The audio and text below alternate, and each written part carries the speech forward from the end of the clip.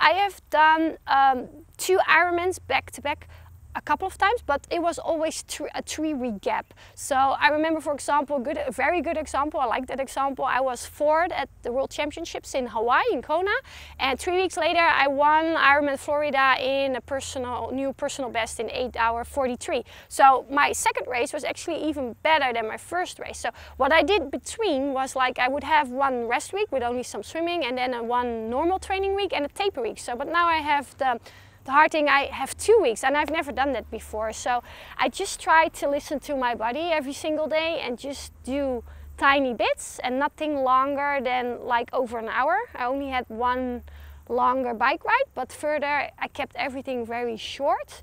And well, I don't know if I did the right thing, and my coach doesn't know either. She thinks I did an amazing job in these 2 weeks, and I feel really good.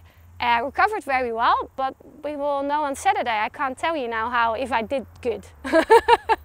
Oh, I think especially Ironman racing over the full distance, it's all about keeping in touch with yourself and your body perception and just listening to your body. I always talk to myself, what do you need? And I say nice things to myself, and I'm just focusing on my breathing and stuff. And yeah, it's all about patience, to be honest, and normally 9 out of 10 times patience will pay off in the end.